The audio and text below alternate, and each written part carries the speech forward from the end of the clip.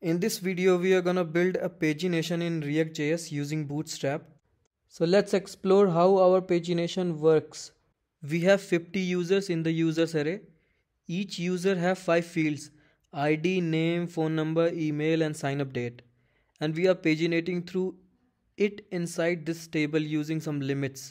The limits we can select in the selection dropdown. So here you can see we have 3 options available for the pagination, and they are 5, 10 and 15. Default limit is 5, so if we refresh the page, we will get 5 elements on the first page. Then inside our pagination we have double left arrow, and if we click on that we directly jump to the first page.